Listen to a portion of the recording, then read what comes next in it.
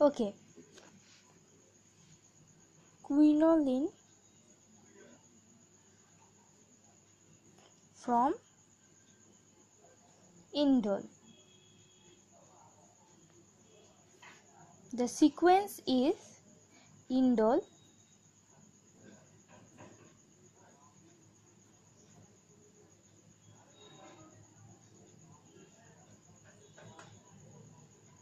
plus CH2Cl2, that is dichloromethane, plus PHLi. It is acting as the base and it will give us the required quinoline. Now the mechanism is like that. At first, the hydrogen of dichloromethane will be attracted by pH minus and form a anion, and this anion lose a chlorine and give us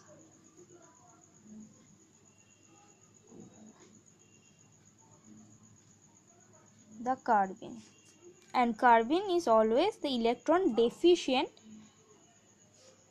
compound. Now the base again attack the acidic hydrogen of indole,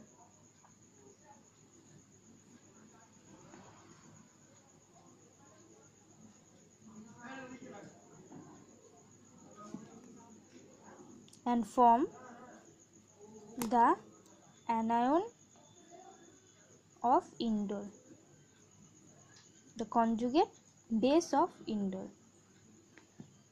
Then in the next step, this conjugate base will attack the electron deficient carbene,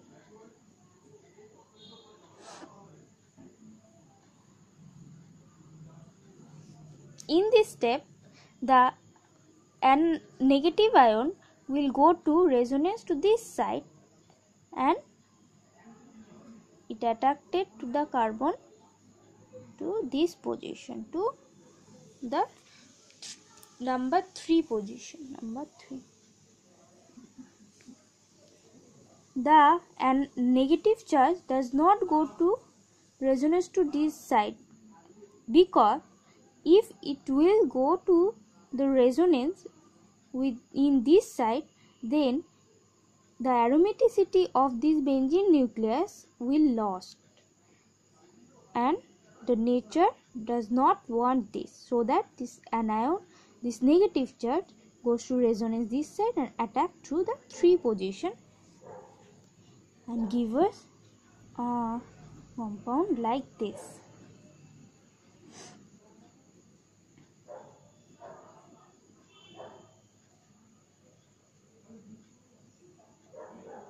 And as this electron deficient element gains an electron, so that there is a negative charge formed on the carbon, this negative charge will attack to this position and again regain the negative charge on nitrogen. In the next step, the compound is like that.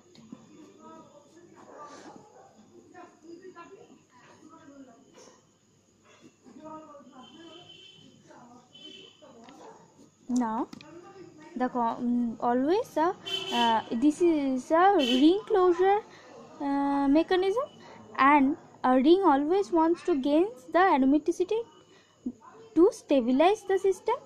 So to gain the aromaticity, it will go to this direction and this bond will go to this direction and the chlorine will get out of this compound. And then we get this, if we put a number in them 1, 2, 3, 4, 5, then we get like this. Double bond in between 1 and 2, and 1 2 3 4 5 6 number of compound in the second heterocycle, and the double bond in between 1 and 2, and another double bond in between 3 and 4, 1 2 3 4, and this is our required quinoline.